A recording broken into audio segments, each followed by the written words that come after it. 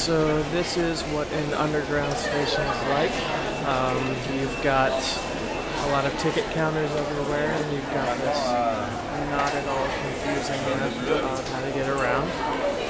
So what you do is you buy yourself one of these.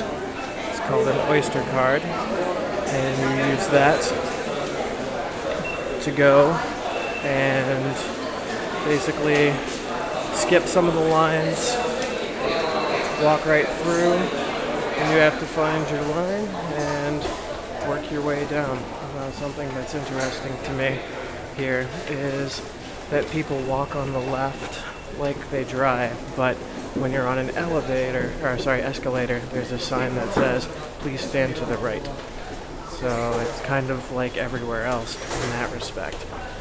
Anyway, so now you have sort of an idea of what it's like to wander through the underground. And pretty soon here we should be heading down so you can see what the trains and platforms look like.